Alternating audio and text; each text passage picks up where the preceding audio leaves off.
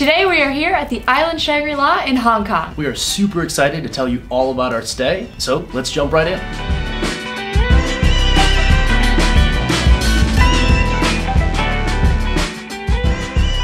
Hey, welcome back to the channel. If you're new here, I'm Max. I'm Marin. And we're Voyager Guru. Post weekly videos with hotel reviews, travel tips, and video experiences from some of our favorite destinations around the world. So if you don't already, consider subscribing. And if you like this video, make sure to give it a thumbs up. As you can tell, today we are very comfortable.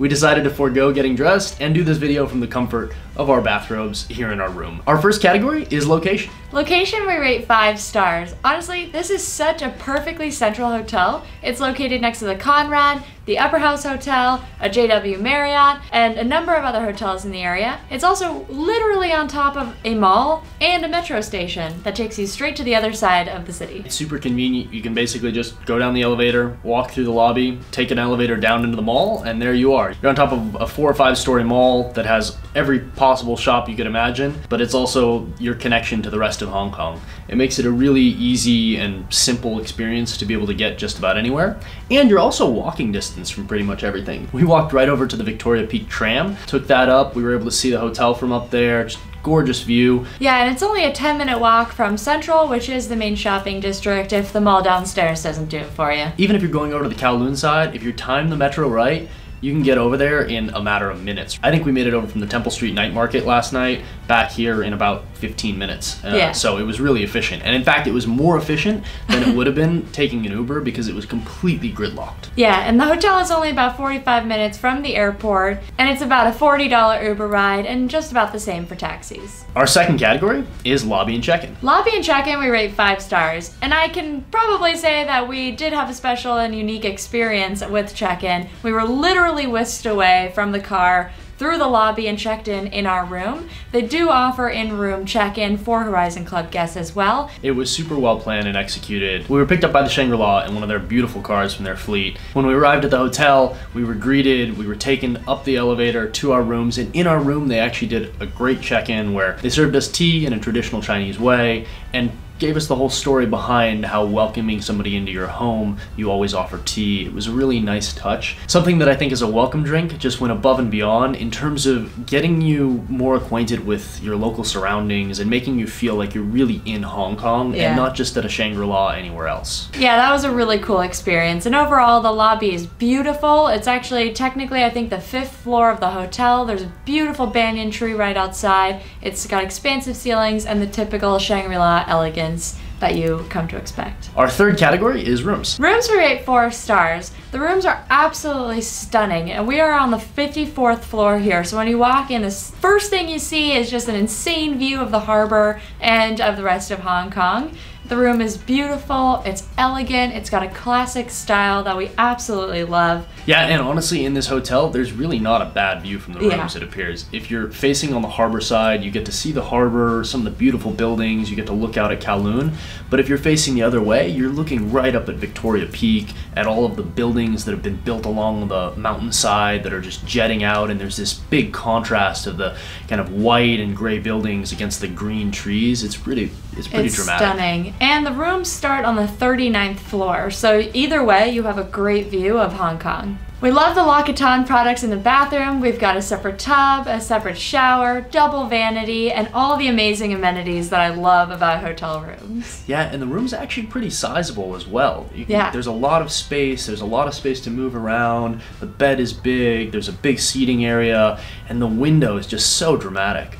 I also like the decor. It really speaks to the Shangri-La style, fusing that Asian and British colonial style together, and it really comes through in an elegance that carries out throughout the entire hotel, and in particular in the room. The rooms are a little older and a bit dated, but they're actually about to undergo a major renovation, and we're some of the last people that are going to be staying in these rooms before they go through that renovation process. Even though the technology in the room is quite old, they have made changes to help you deal with some of that, like charging your phone by the bedside. They've conveniently placed a plug that's kind of far from the bed, and it leads all the way up to the nightstand so you can charge your devices without even needing to think about it. A great thing in addition to that is that they've added adapters that are already in the room. So tourists that are coming from Australia, that are coming from the US, that are coming from the UK, it doesn't really matter what you have, the adapters are already in the room. The room is silent. We don't hear any neighbors, we barely hear anyone outside. It's a really well insulated room, which I appreciate. And my favorite feature of any good hotel room is an espresso machine. They already have it stocked with water in the machine, which is such a nice touch and what we've seen at other Shangri-Las as well. They have a selection of coffees and you can always ask for more. Our fourth category is service. Service is often such a tricky thing for us to rate because we don't often find ourselves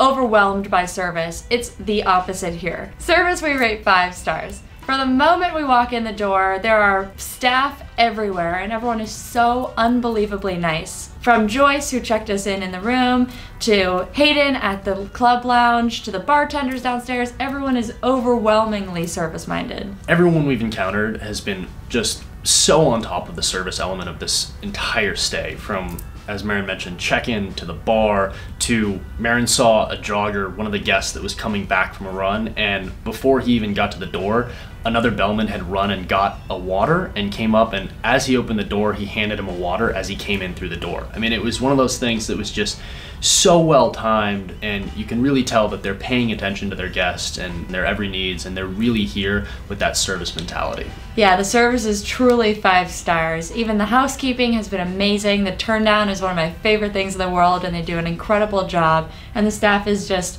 really, really good at their job, and you can tell that they really love their jobs too. Yeah, and that service extends beyond the hotel itself, beyond housekeeping and the hotel staff, to also the restaurants and the dining. The bar manager there, Bob Lewinson, was just amazing. He was so attentive. He was walking up to everybody, introducing himself, asking how they enjoyed their experience, and then he goes right behind, throws on an apron, and starts making drinks because the rush had kind of kicked on. He had lots of tickets that were stacking up, and so he jumped back there with some of the other bartenders and started making drinks. Yeah, it was awesome. Really showed that the staff and even the management here are willing to get behind that service, and that's why we rated 5 stars. Our 5th category is dining. Dining we rate 5 stars. We have had a tremendous experience here, and since we're in the Horizon Club, we've had access to their lounge. We also have access to breakfast at their other restaurants on property. They were recently re-awarded a 1 Michelin star, which is a huge accomplishment, and the Lobster Bar is one of the top 50 bars in Asia. Everything in food and dining has been amazing. As Marin mentioned, the Horizon Club itself is an experience. They serve Veuve Clicquot and champagne during their happy hour in the evening, which is from 5:30 to 7:30, with a variety of other wines as well. All free. All free. It's included as part of the Horizon Club. They also have a great selection of food. We found it difficult to actually want to go out to dinner after eating there for a while, because between the dumplings and the little canapes and the appetizers that they had, I mean, it was just such a wide variety of things.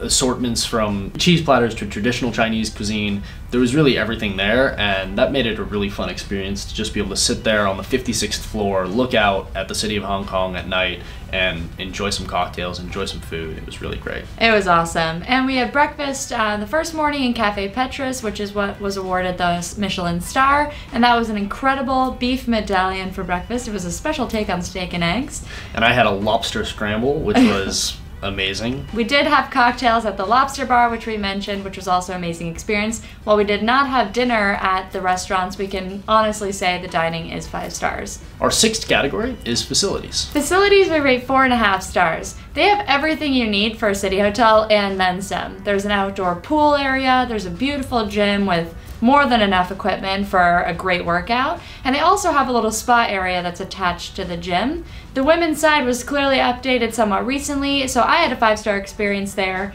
However, Max's side, they were probably still undergoing a little bit of renovation, so it was a little bit less refined. Certainly some of the things need updating in the facilities. Again, they're already undergoing renovations in the rooms, and so I think as part of that, they're also going to be doing wider renovations across the property, and so a lot of those things I think will change and get better in the next couple months here. The Horizon Club, as we mentioned, is an incredible facility, and if you're wondering if that's worth the upgrade cost, it 100% is. And since you're situated right on top of the mall and the metro, you have everything you need for a perfect city stay. Our 7th and final category is style. Style, we rate 5 stars. We actually love this classic elegance of the hotel. I know if you've seen other videos, we go between this like crazy modern love and this classic style. We love them all, but they've done such a great job here, even down to the chandelier that's hanging right above us. And if you'll remember from some of our other videos, when we look at style, it's obviously a very personal choice, but what we try to encompass is not just our own personal preference, but how much that style carries throughout the entire hotel, how much consistency there is,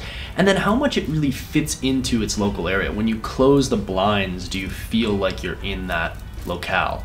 And I think for Hong Kong, this really does feel Hong Kong, right? It has that feeling to it. And part of that is it has this Asian elegance with this British colonial sophistication that just really represents the Shangri-La brand. And I think in a city like Hong Kong, that works so well. We absolutely loved all the little decor, all the artwork, and every little thing that goes into making this hotel exactly what it is. Yeah, and it's all the details too. It's not just the wall decor or the furniture.